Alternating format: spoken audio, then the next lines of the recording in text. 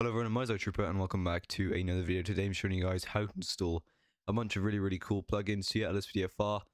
This is going to be a tutorial on how to install pretty much every plugin. Every plugin will work the exact same way on LSPDFR. Do excuse me if my voice sounds a little bit weird. I have just pretty much almost recovered from like a really bad flu or something. I caught it the other day and it hit really hard, which is why I took a little bit longer than expected to come back from my break.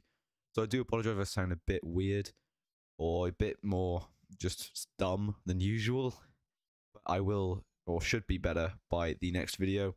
But the first thing you guys want to do is click the first download link down in the description below. That's going to bring you guys right here to Stop the Ped.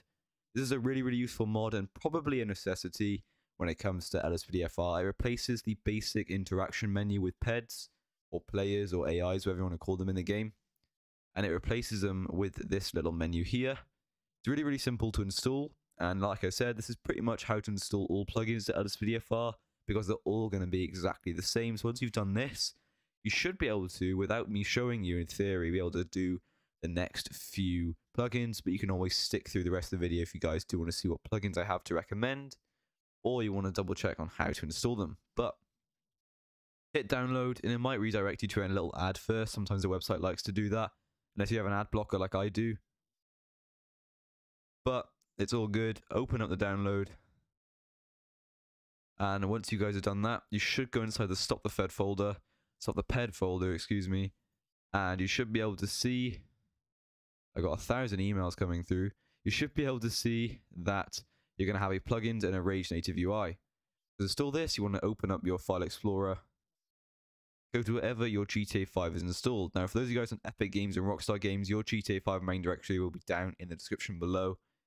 But for those of you guys on Steam, I'm going to show you guys how to get to that right now. Go to whatever drive your Steam is on, Program Files 86, Steam, Steam Apps, and Common, and go to GTA 5 folder. However, mine is in a custom directory over here. And what you guys are going to want to do is literally grab both these files here and drag and drop them into your game. Now keep your directory open. And we're going to install the next one, so hit the next download link down in the description below. This is Ultimate Backup. This is a way to request backup that is way better than the original LSPDFR backup menu. You can also get police buddies, you can also perform CPR from an ambulance unit, and you can change the way that the units will respond to your call out. You can head down here and click download the file. It's the exact same website by the exact same guy. Open that one up, grab your GTA 5 folder again, and very simply, the exact same files, drag and drop them into your game, making sure you don't put it into any folder by accident. For me, it's going to ask to replace it, and for you it should as well. There's a couple of files it does replace with the basic LSPDFR mod. If it doesn't, that's alright, just replace it. If it doesn't ask you to replace it, then just leave it and drag and drop it in. Then, the next one is another Bajojo mod. Hit the next link down in the description below. That'll bring you guys right here. This is Compulite. This is a system where you can go inside and you can pretty much create citations and arrest reports and see the previous citation records. It's kind of like an MDT, but a little bit more kind of game orientated, and it's very similar to the sort of stuff that they have on Fivem. If you ever watched Fivem or play Fivem, hit save, and literally it's the exact same way of installing it. Open it on up inside the Compulite folder and drag and drop the files into your game. Replace Rage Native UI. You don't always have to drag and drop Rage Native UI. You can always just select plugins if you've already done a up-to-date Rage Native UI install. So you can always stop dragging and dropping that. But if you do replace Rage Native UI and it does tell you need a newer version, then you can just download the newest version of Rage Native UI on its own by searching Rage Native UI on the internet. The first thing that comes up will be the correct file to install. And then the last one, this is not a Bajojo mod. Hit the last download link down in the description below. This will bring you to the world-renowned LSPDFR website, or lspdfr.com. This is Cop Holster. This is probably one of the coolest things. Or one of the, like, it's a really little thing that really makes a big difference in your LSPDFR. It's basically a plugin for Rich Plugin Hook and LSPDFR or GTA 5 in general, which is literally a simple feature that allows you to put your hand on your holster, which is really cool, and it's something you see people do quite a lot in Fivem and in real life. So if you go to track and stop, you can put your hand on the holster or the gun so you're ready just in case they do try to shoot at you. And also it makes it so that when you pull your gun out the holster, it disappears from the holster. Then when you put it back in, it puts the gun back in the holster. I'm pretty sure the game does that by default with the latest LSPDFR, but it does not work on all the belts, but this one does, so it's really, really cool. And it's a really neat little feature. Hit download this file, agree and download. Click here to speed it up a little bit. Save it. Open it on up. This one is pretty much exactly the same, minus the Rage Native UI. To install this, all you guys are going to want to do is just drag and drop this plugins folder.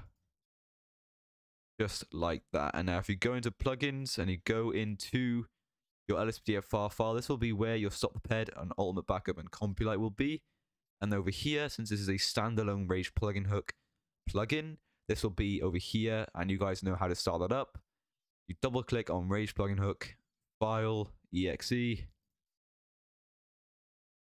double click on it, like so, hit your settings, wait for the little Rage plugin hook settings menu to open up. And once that has opened up, go to plugins, load these plugins on startup, select a cop holster, and then save and launch. But since I don't want to save and launch, I'm not going to do that.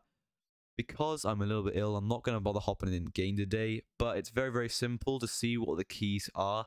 You can go into plugins and you can go into LSPDFR. For Compulite, you can click on configuration settings and you can open it with Notepad or Notepad++ or anything to view words.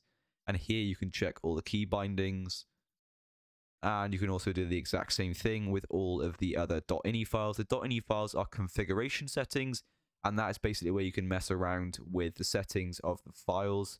So if I go back into here again, you can see that you can change the currency, you can change it to pounds and things like that, and you can change the death penalty probability, and it pretty much explains all of them here. And most of the time it's either naming a key or just putting true or false. It's pretty simple, and you do that with all plugins. All plugins, or most plugins, should have a configuration settings file. If they don't, it doesn't matter, they should still work. But not all like mod producers actually put a config file if there's not a need to, but most do give a little bit of options so you can mess around with the game. But other than that, I hope you guys did find this video useful. If you did, please be sure to like, comment, and subscribe. If you do want to support the channel a little bit further, then be sure to check out the join button, which is the membership button. And you can join the channel from as little as 99p a month, and you can get early access to all of my content. Other than that, thank you guys so much for watching. I do apologize if I seem a little bit short of breath. That's as I am. I do apologize if I do sound a little bit weird and I'm failing to pronounce words. That's because I'm still pretty ill, but I needed to get a video out so I'm not broke. So I hope you guys do enjoy this video even, and I'll see you guys in the next one. Cheers and goodbye.